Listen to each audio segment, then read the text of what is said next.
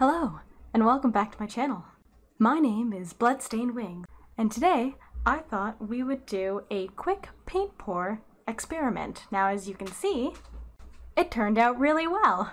And I'm going to do a voiceover over the paint pouring so that you can see how it's done, but also not have to be bothered with all the waiting. And it'll go by pretty quickly. So I hope that you guys enjoy this experiment, and if you would like to know all of the materials used, I will put all of that in the description below. So if you're ready, let's get started. Okay, so here you can see that we started with a overall paint pour. So I've prepped the entire canvas so that it's wet and ready to go. And here I've got a mixture of white and yellow mixed together, and I'm pouring that in the center, and then I'm going to follow that up with a mixture of this beautiful aqua teal kind of color, and then I'm going to finish it off with a phthalo blue, which is one of my favorite blues, and that all of course is mixed with the paint medium mixture, as well as with a spray of WD-40, which is my silicone of choice.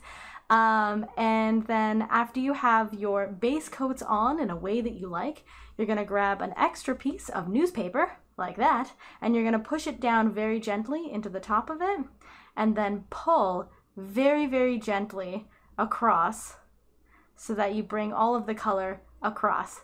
That's my face! Look out!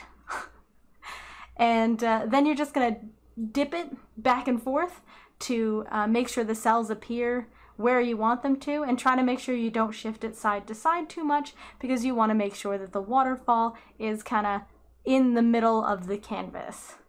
Yeah, and then you're just gonna have to wait for it to dry for like 24 hours, and make sure when you let it dry it is on a level surface so that the paint doesn't move, so that it can dry the way that you see it.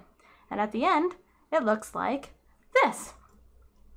And that is a very quick painting tutorial of paint pour. I'm not going to do anything special on top of this one unless you guys specifically request me to.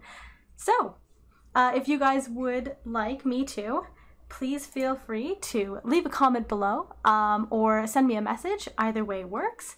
And if you would like to join my Patreon or check this out in my Etsy listings, please feel free to do so. All the links are also down below. Thank you so much for joining us today. If you liked my content, please feel free to subscribe. And if you want to see me do some of these paintings live, feel free to join me on twitch.tv/bloodstainedwings. Thank you so much, everyone, and please remember that you are loved and you deserve to be loved. And I'll catch you next time. Bye! Mwah!